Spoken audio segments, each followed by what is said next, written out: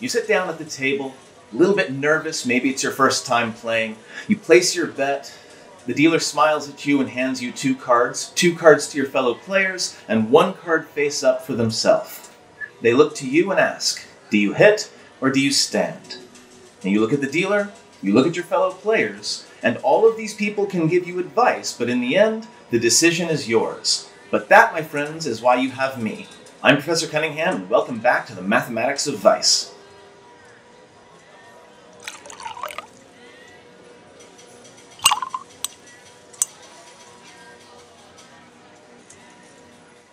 Now, if you don't remember the rules of Blackjack from last video, I'll go ahead and put those up right now, as well as links to both of the previous videos on cards and probability, so that anybody who hasn't seen those yet can get caught up before going forward. Now, if you've ever tried to get into Blackjack before, you've probably seen a table that looks something like this. I know I saw this table when I first started getting into Blackjack, and it intimidated the hell out of me. This table does give you a blueprint for exactly what to do in any situation that you might face at the Blackjack table. But I don't know about you, I'm not the kind of person who likes memorizing tables. My method, or at least the method I use, I obviously didn't make it up, the method that I use doesn't require you to do a bunch of probability calculations in your head, and it doesn't require you to memorize any tables. I have 5 fairly straightforward rules that summarize my basic strategy for a hand of blackjack. So without further ado, let's jump right into it. The first rule is pretty straightforward. If you have less than 12, always hit, because no matter what, you've got a 0% chance of going bust by hitting. In a similar vein, if you have 17 or more, you should basically always be standing. Once you hit 17, the chance of going bust is pretty high, and that only gets higher the higher total you have. Now, like all rules, this rule does come with some exceptions, specifically in the case of soft totals. When you have an ace as a part of your total, you get a lot more options as to what to do, because you have both the safety of having a 0% chance of going bust, and possibly the advantage of having a high total, which you can use to defeat the dealer. And already we've taken care of an awful lot of the situations we're going to see at the blackjack table. With just one rule, we've already managed to take a lot of the guesswork out of this game. With that said, Rule 2 involves what to do when the dealer is showing a 2 through a 6. If the dealer's face-up card is a 2, 3, 4, 5, or 6, you want to play conservatively because, again, there is every chance that the card underneath that card that's face down is a 10. And after that, the dealer has a fairly good chance of going bust. Obviously, it's not a sure thing, but you want to stay in the game long enough to give the dealer a chance to go bust. And the higher the value shown within this range, the more conservatively you should play. If I'm playing against a dealer that's showing a 6, I will almost always stand, except where that first rule is involved. Rule 3 is very similar. When the dealer is showing a 7 or better, play a little bit more aggressively. Remember that when a dealer has a 7 or better, they have a chance to win the game outright just by turning over that card. And again, the higher value that the dealer is showing within this range, the more aggressively you want to play, because you are now in a bid to beat the dealer's total rather than playing it safe and hoping that the dealer is going to go bust. Now, my 4th and 5th guidelines concern rules of the game that we haven't covered yet, so let's go ahead and do that. My Rule 4 is split exclusively on aces and eights. Now, what does split mean? Well, if you are given a pair of cards in blackjack as your first 2 cards and they are the same value, you are allowed to split those 2 cards essentially into 2 separate hands and play each one separately. Now, when you do this split, you have to bet the same amount that you have on your original hand on each split. So essentially, you're doubling your bet, and you're playing each hand separately as though you were 2 different players.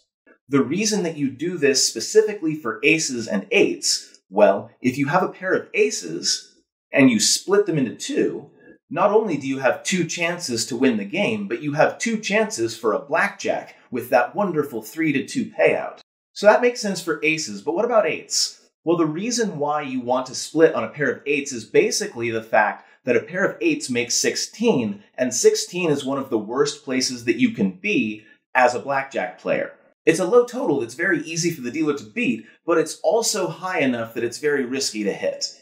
So by splitting up your hand, not only are you avoiding that 16, at least for now, but you're giving yourself a chance to get maybe a couple of 18s, which would be a pretty strong place to be.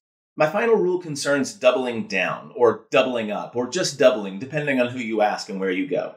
You may have heard of the phrase doubling down in politics as, let's say, someone has a certain opinion, other people don't like that opinion, and the politician doubles down by reaffirming that opinion more strongly because they believe that they are in an advantageous position. In Blackjack, the act of doubling down means to double your bet and restrict yourself to hitting only one more time. So you double your bet, the dealer gives you one more card, and regardless of the value of that card, you end your turn.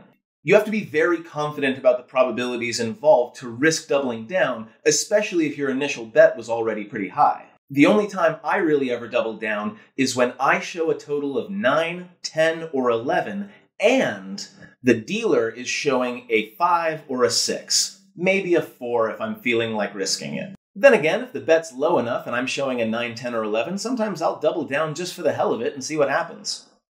So with these 5 rules in mind, let's go ahead and do some examples so that you can see how these rules play out in an actual game. So here we have a game with 4 players. The dealer is showing a 2, and as you can see, player 1 has a total of 9. Well, if I was player 1, I would hit without hesitation because there's no risk.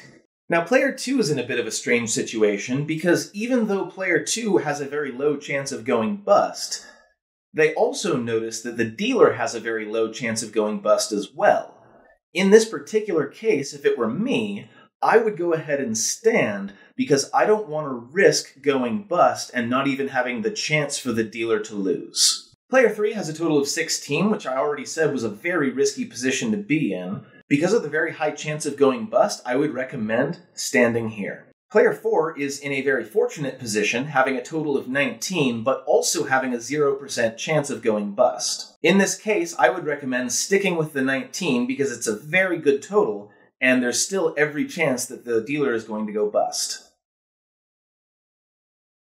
Okay, let's run through this again, except this time the dealer is showing a queen.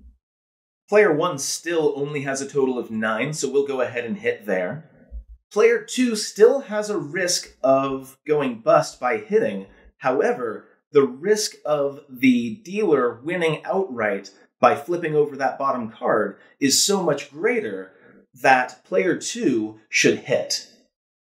And in fact, with a total of 10 shown by the dealer, I would even go ahead and hit if I was player 3, although I would not in any way blame you if you decided to stand. And finally, player 4 is going to go ahead and stay with their total of 19, even though there's every chance that the dealer has a 10 under there. It's much better than risking lowering their total by hitting.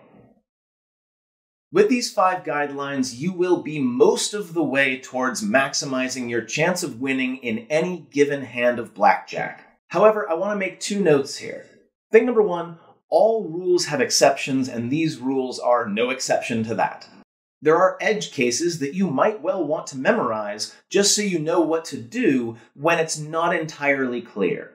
Secondly, I don't want you to feel like I'm deceiving you here. Even with perfect strategy, the chance of winning any given blackjack hand is right around 42%. Yes, that means that even when you follow these rules perfectly, even if you follow the chart perfectly, even if you're somehow able to calculate all the percentages in your head perfectly, you are still going to lose more games than you win. So what's the point, then? Isn't it just a loser's game, then? If you're just going to lose more often than you win, why would you play at all? Well, it turns out there is more going on here than just what is happening in one hand of blackjack. In my next video, I am going to talk about how we offset that low win percent chance with smart betting that focuses on incremental gains rather than hoping for a giant score all at once. With my betting strategy, along with this basic blackjack strategy, you should be able to give yourself a reasonable chance of spending a weekend in Vegas or Atlantic City or wherever your nearest casinos are. and at least making yourself a couple of $100 that you can use to maybe see a show or upgrade your room. Just remember that gambling is pay to play, and you should never gamble money that you can't afford to lose. Thank you very much for watching this episode of the Mathematics of Vice. Please do hit that like and subscribe button. And if you're interested more in math and how it relates to real world and not just the areas of Vice, you can take a look at my other channel, which is just called Professor Cunningham, where I have a curriculum that is intended both for students of mathematics as well as anybody interested in how mathematics interacts with the real world. Thanks very much for watching. I'll see you next time.